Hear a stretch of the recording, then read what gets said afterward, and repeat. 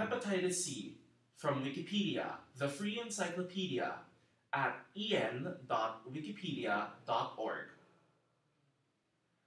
Hepatitis C is an infectious disease primarily affecting the liver, caused by the hepatitis C virus or HCV.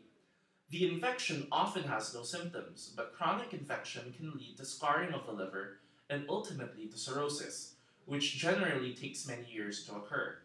In some cases, those with cirrhosis will go on to develop liver failure, liver cancer, or life-threatening esophageal varices and gastric varices. HCV is spread primarily by blood-to-blood contact associated with intravenous drug use, poorly sterilized medical equipment, and blood transfusions. An estimated 150 to 200 million people worldwide are infected with hepatitis C.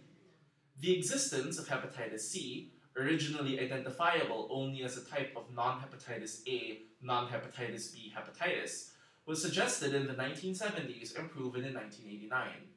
Hepatitis C infects only humans and chimpanzees. The virus persists in the liver in about 85% of those infected. This chronic infection can be treated with medication. The standard therapy is a combination of peginterferon and ribavirin, with either boceprevir or tenofovir added in some cases.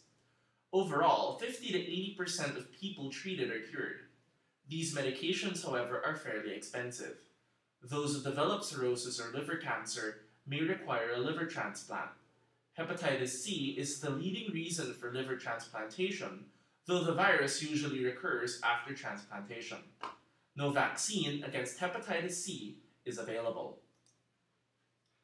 This sound file and all text in the article are licensed under the Creative Commons Attribution Share Alike 3.0 Unported License, available at http://creativecommons.org/licenses/by-sa/3.0.